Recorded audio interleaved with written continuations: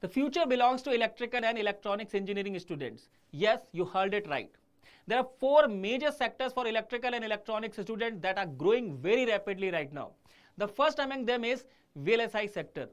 The world of electronics is evolving rapidly and VLSI is at the heart of this transformation. This sector has a potential to grow and acquire the same reputation as the IT sector is having right now. And what is that reputation? That it is the biggest job provider. VLSI sector has the same potential with an expectation of providing 10 lakh jobs in the next 5 years with government support as well. The second sector is EV sector. The world is undergoing a massive transformation in transportation with electric vehicles leading the way to get independence from the petrol and diesel in which the countries are spending a lot of their money. To provide a sustainable mobility solution, the EV industry is expanding rapidly.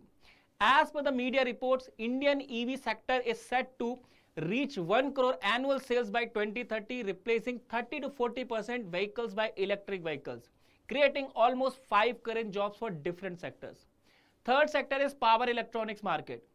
Without electricity, we cannot imagine the world, and electricity needs efficient control and conversion, giving power electronics a huge scope. It is expected that in the next 10 years, the size of power electronic market will become 5 times of its current size, leading to provide lakhs of jobs.